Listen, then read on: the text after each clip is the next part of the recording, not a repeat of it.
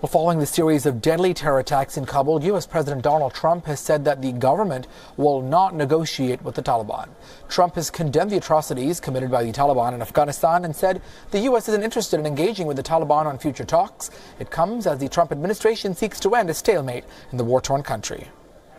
I don't see any talking taking place. I don't think we're prepared to talk right now. It's a whole different fight over there.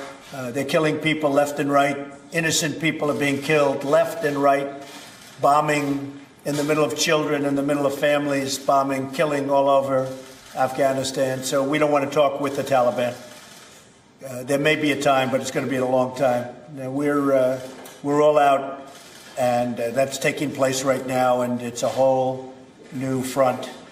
And it's a whole new set of principles that we're being governed by. When we see what they're doing and the atrocities that they're committing and killing their own people, and those people are women and children, many, many women and children that are totally innocent, it is horrible. So there's no talking to the Taliban. We don't want to talk to the Taliban. We're going to finish what we have to finish.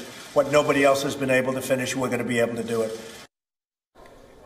Well, Trump's comments come at a time when Afghanistan faced a violent week as terrorists stormed a military academy, as well as a deadly car bombing that killed more than 100 people.